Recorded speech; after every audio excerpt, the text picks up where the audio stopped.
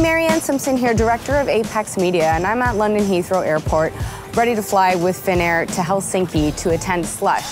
Slush is a tech startup sort of venture capital conference, but it's not like any conference you've ever seen. It's kind of like a festival and a circus and a conference all in one. I'd like to say a big thank you as well to our sponsors, West Entertainment, for helping to make this possible, and FINNAIR.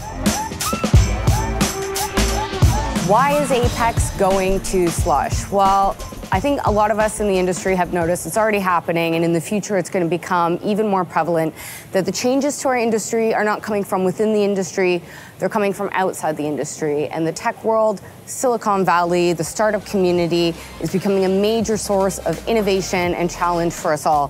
So Apex is going to Slush this week, and we're going there to find out what's new, what's relevant for our membership, and bring you back that information. Next up, Slush.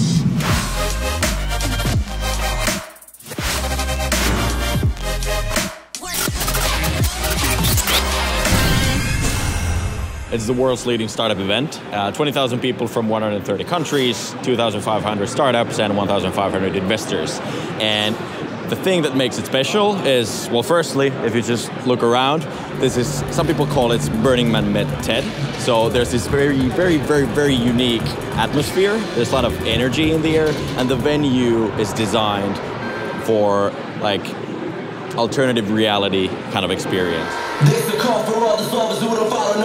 Don't let the surreal backdrop of this student-run event fool you, though. There's nothing trivial about what's happening in this scene. FINNAIR is one of the world's best digital airlines, and they've been involved in Slush since early days.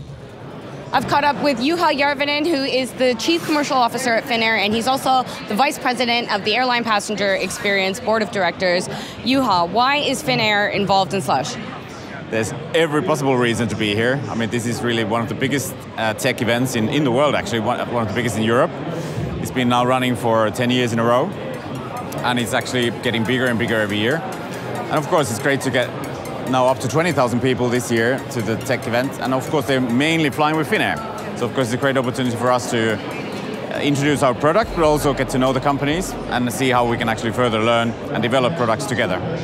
So what kind of stuff are you doing here this week? What are you looking for? What sort of meetings are you hoping to have?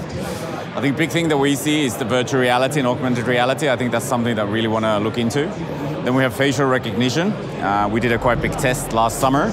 And we're also actually presenting the case, what we did last summer, and so that's also innovation. And in cargo logistics, we're also doing a new control system that we're actually introducing to other companies as well. Payment platforms is something that we're looking into, and also then the in-flight experience area, which of course is important for all the Apex carriers. So looking at what could be done in the in-flight environment using technology, entertainment systems. And there's a lot of Asian entrepreneurs and investors here. So you never know, maybe they invest in us. Reaktor Ventures is one of Helsinki's most desirable venture capital funds for tech entrepreneurs looking to grow their businesses. We like to invest in what we feel we understand. We look really at the team. Well, of course, there has to be a big enough opportunity. There has to be an interesting change in the tech landscape. But first and foremost, there has to be a really good cross-disciplinary team that is basically world-class in what they do, and their talent has to be really relevant to the opportunity at hand. We spoke to several startups that have already got some traction in the airline world. Hi, I'm Sid, and I'm from a company called BizPay, and we're here with Airbus BizLab. Airbus BizLab, the accelerator part of Airbus. So BizPay offers installment finance to consumers for airline tickets. We'll integrate directly onto the checkout flow of the airline, and we'll represent a new option to consumers, so they don't have to pay everything now. They won't have to take a loan, and they won't have to take a credit card debt in order to pay for an airline ticket over a period of time before they fly. We're at Slush today to try and meet airlines, to meet investors. We have a couple of airlines we're speaking to right now, but we're really interested to try and get into the Nordic regions and to try and speak to people like FINNAIR, SAS, and other players in the market. My name is Kaspar Lastikka, and here's Joonas Suoranta, and we are Ultimate AI, and basically what we do, we try to automate the most frequently asked questions from the chat-based customer service by using deep learning AI.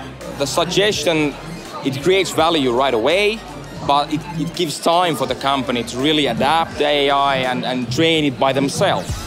And we met several others who haven't targeted passenger experience just yet, but whose solutions have obvious applications or could be integrated given the right partnerships and optimization. Our company is Totem. We advance safer travel by keeping travelers and hotels safe from bed bugs. And the way we do it is with a smart new IoT technology. Our product is actually a set of smart bed legs that you replace your current bed legs with, and you just press them on. If any bed bugs are introduced in the room, the legs attract, trap, and detect them, and then send a notification to the housekeeping staff of the hotel, and they can just resolve the problem for themselves before it becomes a real problem. Our startup originated from research done at the University of Helsinki. We did research on algorithms to detect movement based on raw accelerometer data from phones and devices that have this information and can provide it to us. And now this information is being commercialized, and we can hopefully provide this as a good service for all kinds of applications, from smart cities, smart mobility, to improving the user's experience with apps and other applications. It really provides a very versatile use case.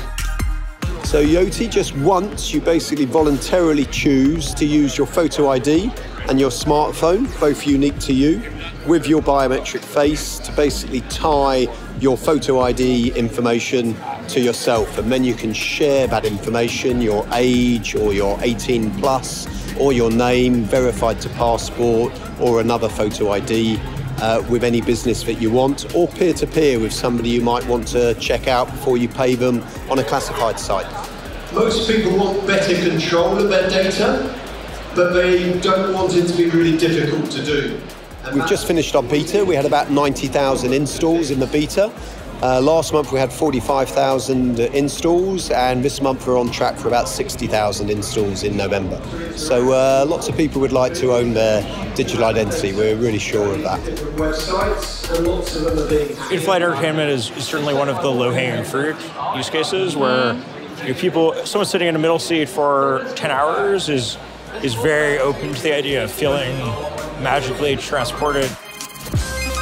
One of the sort of arguments against VR in the aircraft is that the headset is really clunky and it doesn't enable you to see your food or to see when the in-flight service is coming. There are a lot of companies that are working on headsets that are always transparent, that are like augmented reality, which certainly is probably the holy grail. Liviu Babitz is from Cyborg Nest, a company that has developed a new sense for the human race. NorthSense is a first in many respects, and a great example of how the biotech sector, medical implants, and elective biological upgrades will be changing the typical traveler profiles sooner than we think.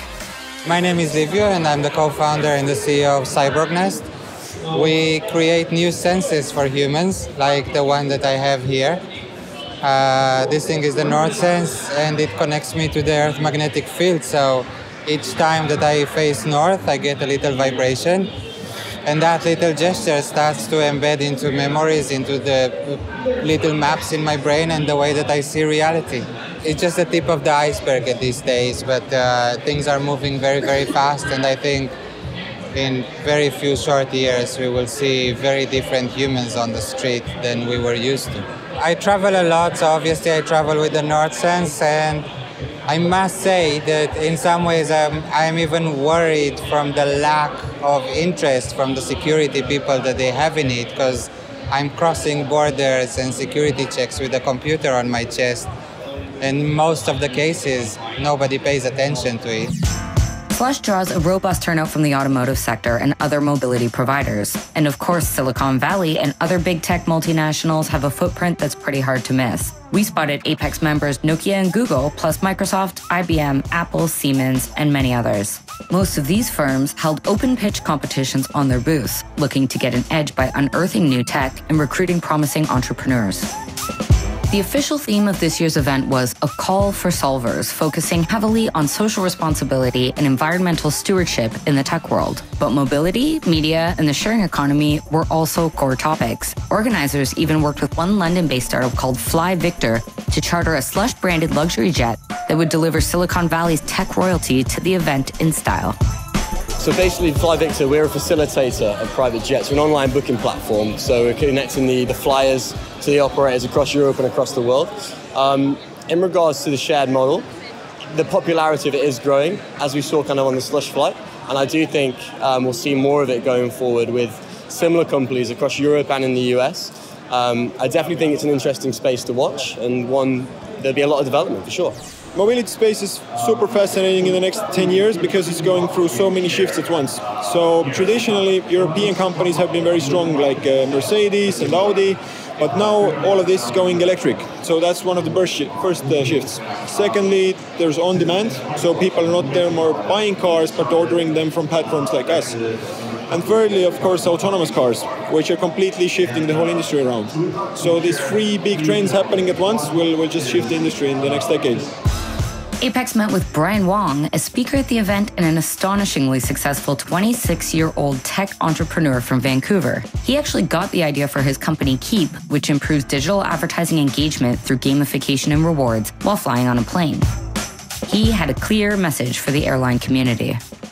I'm confident as a techie that technology is already solved in terms of this challenge. It's more the mindsets of management and also them realizing that there is a new generation of flyer and they're going to come in a huge wave. Like right now we still have business travelers that have a certain age group, but you think about age group like mine, like I'm talking mid-20s, late 20s, there's going to be even more of us flying, and that group doesn't care about a lot of the things that the other group before us did, and they need to be very, very conscious of that or else they will be very bitten. I'm waiting for a digital-first airline. With millennials having surpassed baby boomers as the largest living generation, and with the even more digitally immersed Gen Z not far behind, it's safe to say Wong is far from alone in his desire to see more tech-friendly travel options. On behalf of the Apex Association and Apex Media, we'd like to thank our supporters for this video and this trip, FINNAIR and West Entertainment. So until next time, Apex Investigates, I'm your host, Maryann Simson.